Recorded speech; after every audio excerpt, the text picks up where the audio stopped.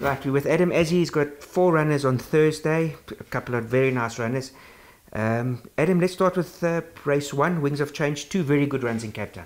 Yeah, I'm really impressed with his 2 runs in the Cape.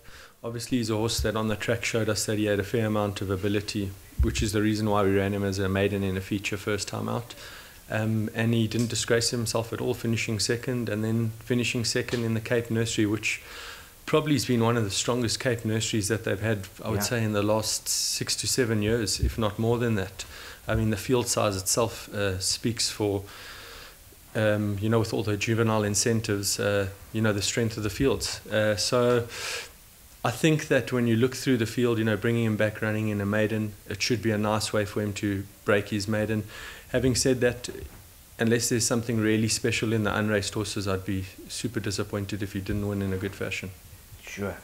And then race 6, you got Majestic Palace. I thought, in my opinion again, I thought he needed his last run.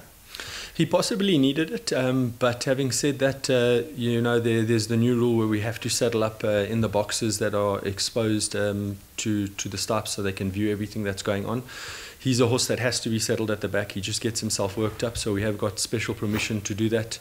I think he ran his race before his race, so with taking into account that he possibly needed it and misbehaving, you've got to put a good run. Yeah, you put a line through it. It was a good run, but it's not a true reflection of the ability that he does have.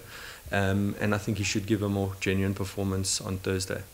Then race 7, Secret Recipe, good last run, but an open race this. Secret Recipe, yeah, it was an open race last time. I think that you got to give her a bit of credit. First time 1400 up the straight, and this will be her second time. I think she gave a good performance, so she'll be a little bit more smarter to the 14 up the straight. Wouldn't surprise me if she finished in the money. Then Amber Rock, I know we were sitting together at this specific spot, and we were both thought the horse would win, and obviously ran disappointing. I believe.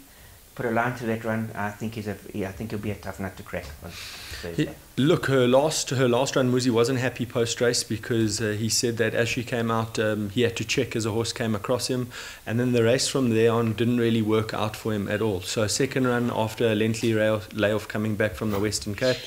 This is her third run.